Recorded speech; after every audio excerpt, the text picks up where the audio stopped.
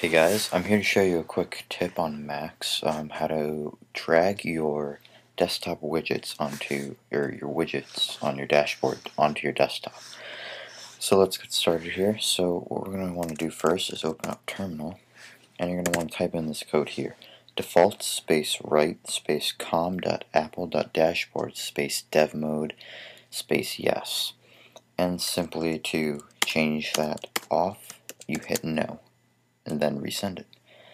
So once you type in that, it won't say anything back. You can go back and you're going to want to open up your dashboard. So here we are. So I'm going to drag this Google widget down. So what you want to do is you want to hold it down, drag it around for a second, then hit the little dashboard button on your icon to make it go away. Or just, so we'll hit the dashboard icon on my keyboard and notice it's still there and place it wherever you want. And there you have it.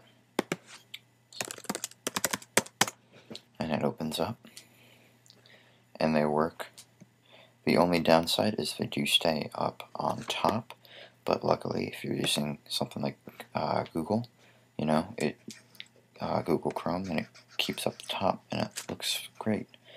So you can do this with any widget you like, and to take it back, just hold it, drag it around, hit the icon on your keyboard and place it back, and it won't come back. So that's great. So I hope you guys like this video. Comment, rate, subscribe, and thanks for watching, guys.